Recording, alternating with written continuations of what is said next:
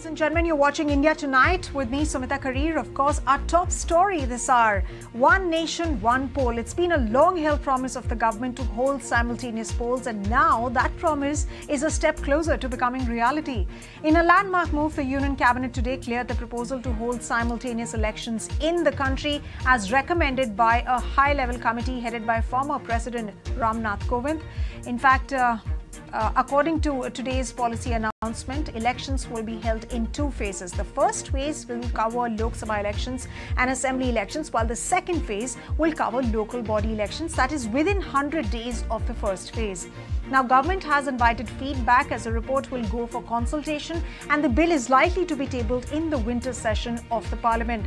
But opposition leaders say that this is a move to kill India's federal structure and decimate regional parties and regional leaders. The question then is this move then threatening the federal nature of states, and is the idea even practical? What kind of amendments to the constitution will be needed, and what happens to states that haven't yet completed their full term? We'll go to our guests tonight to decode all of those questions.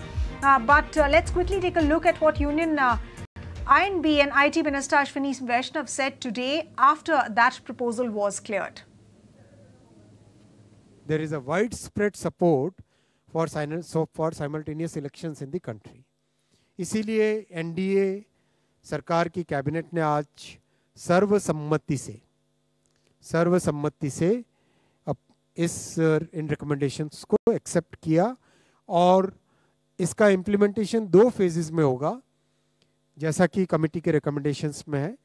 First phase में लोकसभा और assemblies के elections को simultaneous कराने का प्रयास होगा, और उसके सेकंड फेज में लोकल बॉडी इलेक्शन से जो है ग्राम पंचायत, जिला पंचायत, ब्लॉक में पंचायत समिति और जितने भी अर्बन लोकल बॉडीज हैं, चाहे म्यूनिसिपैलिटीज़ हो, चाहे म्यूनिसिपल कमिटीज़ हो, चाहे म्यूनिसिपल कॉरपोरेशन हो, उन सब के लोकल बॉडी इलेक्शंस को with in 100 days of general elections में करवाना, जिससे कि एक बार में सारे इलेक्शन का प्रोसेस कंप्लीट हो और फिर 5 साल तक सब के सब मेहनत करके देश के निर्माण में लगे.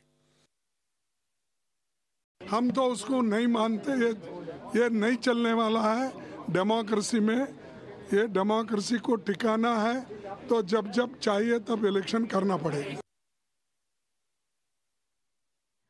All right, and to decode if this idea is even practical, we're now joined by O.P. Rawat, former election commissioner. Thank you very much, Mr. Rawat, for joining us this evening. Now, the BJP says that we don't need separate elections. We need simultaneous elections so that burden on the exchequer can be reduced. Of course, additional expenses can be reduced, and it will ensure economic growth and stability. While I do understand this point about bringing in reforms to the electoral process, but is this something, the idea of simultaneous elections, is this something that India needs?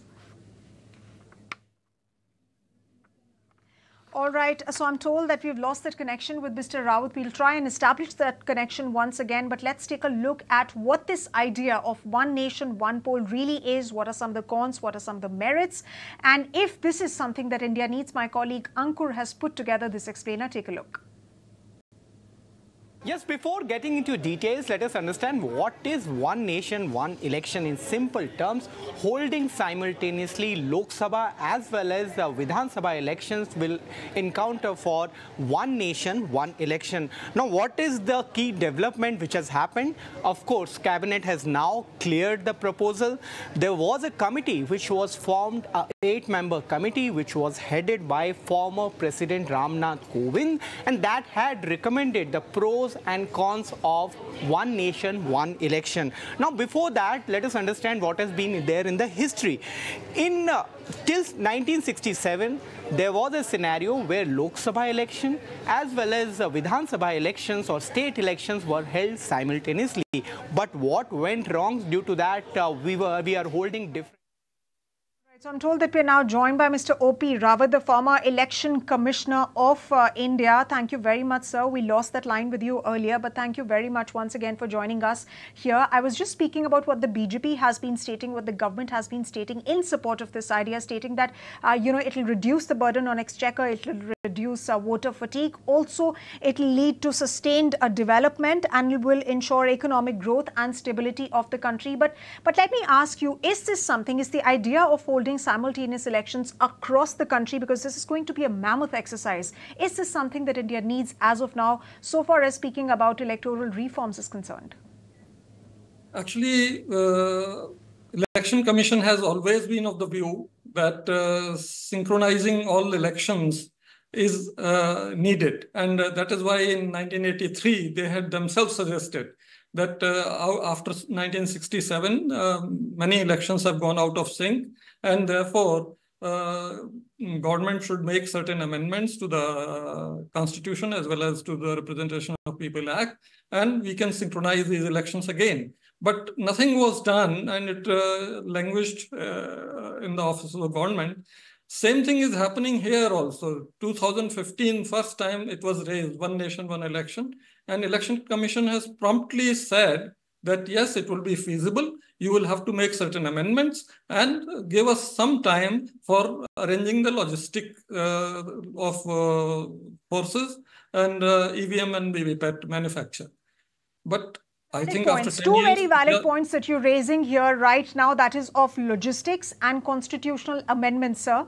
So let me ask you about this first point first. Does the Election Commission have the wherewithal to make sure that it sees light of the day? How big is this exercise going to be for the Election Commission? I mean, general elections, we've seen, they are so huge. I think it is the largest exercise all across the world. But help us understand the logistical needs, and are we prepared for an idea like this to be implemented? Only talking about the logistics so far. Actually, for Lok Sabha and Vidhan Sabha, there is very little difference. Same polling station, 2 tables, 2 EVMs, 2 VVPATs. That's all. Nothing else. Nothing more is required. And therefore, it is quite feasible, and number of EVMs and VVPATs required will increase. And that is why Election Commission wanted some time, 2 to 3 years, to manufacture these machines and procure these machines. That is all. But Kovin committee has included panchayats and municipalities elections in this. Now that is making sure that this thing can never fructify, because all these elections are held under different laws of the state governments. So unless those laws are amended, and there are many states under opposition rule, and they are not agreeing, they are having reservations. So if they don't amend, where do you go? So with this committee's approval, committee's recommendations approval by the cabinet, I think we have not reached anywhere as yet, unless something is done in concrete terms for amending the Constitution, for amending the Representation of People Act, and for amending the state municipal laws and panchayat laws. Unless that is done, we are nowhere. Okay, so when you say that we've not really reached anywhere so far as the implementation of this exercise is concerned, I understand this is the first move, to sort of implement this agenda, this policy move of the government, and I understand that there might be some constitutional amendments will be needed. So help us understand what happens next now that cabinet has approved this huge policy move. BJP, has majority in Rajya Sabha, even Lok Sabha, but what kind of constitutional amendments are we looking at? What happens next? They have to amend the articles which stipulate the term of Vidhan Sabha, term of Lok Sabha, the President rule, the Article 356, and no confidence motion. All those things have to be looked into and amended. Similarly, in the Representation of People Act, wherever the timelines are given, all those sections will have to be amended. And all these things, I think, have gone to the government many a times. Election Commission has furnished, Law Commission has furnished, Niti Aayog has furnished. So everything is on the table of the government. Once they start amending, only then we will consider that, yes, something is moving. Approving a committee's report has moved nothing, because it was already on the table of the government.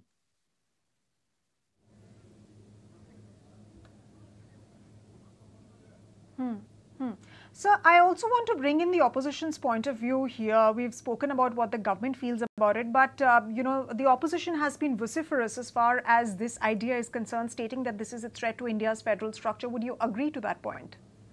That I would differ, because the federal structure was not threatened when simultaneous elections were held in 51, 57, 62, 67. It was never under threat. So I don't think that this kind of threat will be there if simultaneous polls are held for Lok Sabha and Vidhan Sabha. Okay. Okay, and what do you have to say about the fact that this argument that of course local issues will get neglected and it is national issues that will be of importance, and of course if you have a leader like Prime Minister Modi, then everything could not be addressed, will not be addressed, and local issues will not be addressed. What do you have to say about that? There I will have a little difference of opinion.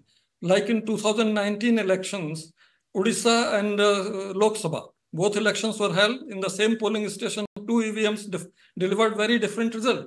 One EVM delivered a result strongly in favor of BJD, and one EVM delivered more number of seats for National Party ruling at the center. So we must have faith in our voter and his maturity. Voter has matured like anything, and they know what is what and where to vote. And in a democracy, if we don't have faith in our voter and we feel that voter can be saved like anything, then I think we are at the wrong foot.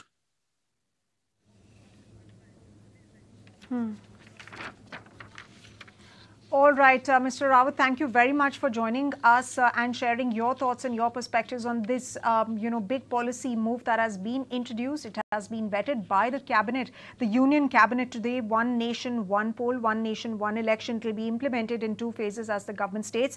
And of course, before that actually becomes reality, there are several constitutional amendments that will need to be made. Of course, it will need to be passed in the parliament as well. On that note, ladies and if you like this video, then like, share and subscribe to ET Now.